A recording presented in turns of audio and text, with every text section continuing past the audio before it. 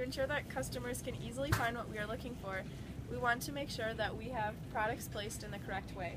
One example would be to pull up items so that they're easily visible for customers. One example of something that we don't want to do is have labels facing inward or outward, or have the shelves be in a disarray. Up next, we will show two different ways to address a question, one being the right way and one being the wrong way. Excuse me, where are the Christmas items? Yeah, here, let me show you. They're over in D17, and right here we have all of our Christmas ornaments, our Christmas trees, and any other things that you may need for the holiday season. Perfect, Do you thank have any other questions? Nope, I'm good. Awesome. Thanks for your help. Excuse me, where are the Christmas ornaments? They're in D17. It's over there. Okay. Thanks!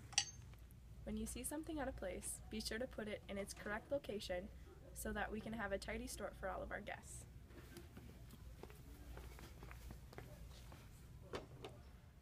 Around our store, we have several maps so that it is easy for customers as well as employees to find what they are looking for.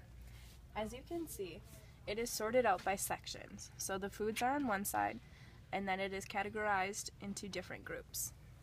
As well as maps, we also have a letter and number system so that we are able to show customers in what exact aisle an item is that they are looking